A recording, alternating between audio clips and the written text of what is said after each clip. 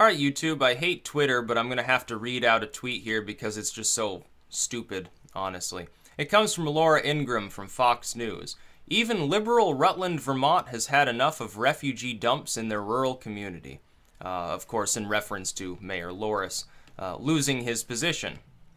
And she's wrong on all counts here. This is what I spoke of. This is an example of people who have never been to Rutland, probably never to the state of Vermont, attempting to weigh in on a political situation here and not really knowing what they're talking about because they've never asked anybody in the community. Laura, let me set you straight here. Rutland is not a rural community. We're a city. We do not live in huts with dirt floors. We're not just a bunch of gun-toting hunters living in the hills in log cabins. This is a metropolitan district. It may not be large by your Manhattan standards, but that doesn't mean that we're underdeveloped and rubish. I think a lot of times people from outside of Vermont, they think of this as largely nothing more than some mountains and farms between New York City and Montreal or something like, or Albany and Boston. And we are in a rural area largely. There's a lot of forest here. There are a lot of farms here. But Rutland City, which is what we're talking about here, is not a farm. It's not a mountain. It's not a ski resort, which is the only thing most out-of-staters have ever seen in our state, unless they go leaf peeping up in the Northeast Kingdom or something like that. Additionally, Rutland, Vermont is not liberal. Rutland, Vermont is a swing state-style enclave within a blue state. Rutland is the swing region of Vermont. There typically are much more close voting results here as far as national elections between Democrats and Republicans. We are far less liberal than certainly places like Burlington or Brattleboro. We would be more akin to the Northeast Kingdom, which actually leans red. I wonder if people realize that there are a couple of counties in the very blue state of Vermont that lean towards being pro-Republican, including in many cases Rutland itself. Rutland votes for Democrats at a vastly lower level than most parts of this state. The Northeast Kingdom even more so. So this is not a rural enclave of hippies that rejected a mayor. And it also, Laura, didn't have anything to do with the Syrian refugee crisis directly. It had to do with the way the mayor presented it to people, or rather the lack thereof of presentation. The mayor here lost because he lacked transparency and looked dismissive of people's concerns, not because he suggested taking in Syrian refugees. If he had made that suggestion, come out proud and strong before the community and said, I think we should do this because X, Y, and Z. And I'm going to talk to the aldermen, and we're going to have a town meeting, and I'll hear your concerns. We will do it. There won't be a vote on it, but I still want to hear your concerns. Maybe we can make it a malleable program, whether or not he planned to do so. And he probably would have won re-election because people here value transparency. Yeah, small town America, northern New England especially, transparency is very much valued in this part of the country. I know not necessarily so much in your native New York City, which is, by the way, where far-left Bernie Sanders, that everyone else considers the standard bearer of our state, he's from Brooklyn. He didn't grow up in Vermont. He came to Vermont. He's like one of these West Coast trust funders with the dreadlocks that come here to skateboard at UVM or something like that. People who come here to smoke weed and play around on their skateboards and get the same dentistry degree that their parents have so that they can go back in a couple decades and inherit the family fortune or something like that. People who live in McMansions. There are a lot of people like that in this state. There are a lot of people who come to this state, think they know anything about Vermont because they went skiing for a weekend. Or they went leaf peeping or something like that. Or they wanted Ben & Jerry's, they went up to Burlington.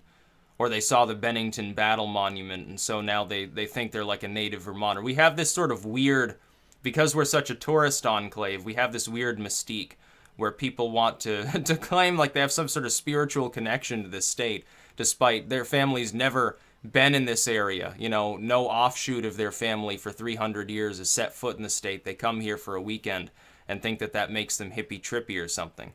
There are a lot of people who think that this state is either nothing but backwoods hunters or nothing but hippies. You're wrong on all counts.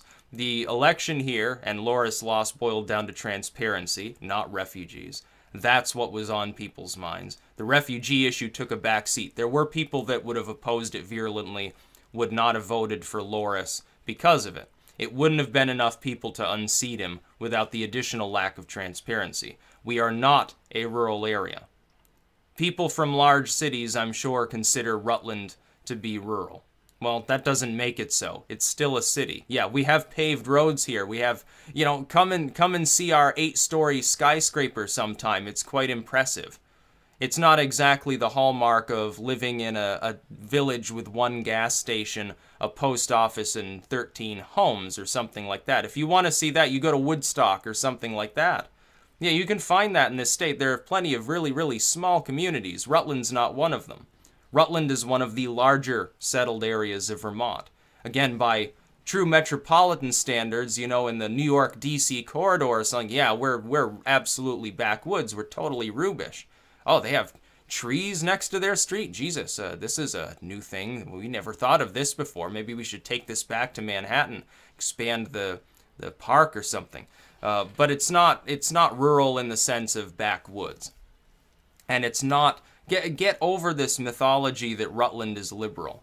Rutland is not liberal. It's a fairly eclectic mix of different ideologies. There are also a lot of libertarians here. Hell, there are a lot of libertarians up in Burlington. Interesting story. The 2 other libertarians that I've physically met in my recent lifetime, in both cases were related to immigration. One of them was the son of a literal African immigrant, somebody, I believe, from Ghana, if I remember correctly. The other one was a master's student who now I believe is actually in politics up in Burlington, who came from India. So both of the other libertarians I ever met, both of which became active in politics, immigrants. It's hilarious. Neither of them was white. Yeah, if you want multiculturalism, I guess just join the libertarian movement or something like that. No, we're not a liberal enclave. We're a conservative enclave when compared to the rest of the state of Vermont. You compare us with Burlington and we look like we're, you know, from the Bible Belt or something like that. It's more religious. It's certainly very pro-gun. Only part of this state that's kind of anti-gun would be the Burlington area. Everywhere else, small town, village, doesn't matter. Total farmland, middle of nowhere, it's all really pro-gun. Burlington's sort of the one holdout. That's a large proportion of the population of Vermont, but it's by no means a majority. It's like, why do you think far left so-called Vermont keeps resisting like Bloomberg gun control? It's because we don't want outsider influence in the state. There's no organic movement within the state of any significance to implement further gun control. Funding of and submission of those ideas comes from New York City. Your hometown, by the way, Laura. That's where it's coming from. It's not coming from here, including from the hippie-trippy folks. Now, half of them have assault rifles mounted up on their walls to guard their pot crops, or I guess, or their solar panels or something like that. We're rather unique. And if you haven't spent a significant amount of time here, you don't know how Vermont operates, let alone Rutland. Because Rutland is sort of like the black sheep of the family within Vermont. We're the one spot here, other than the Northeast Kingdom, that isn't liberal. And so people have the wrong idea. You've gotten it wrong on all 3 counts, Miss Ingraham. You should probably apologize to the people of this state. That's about all. Peace out.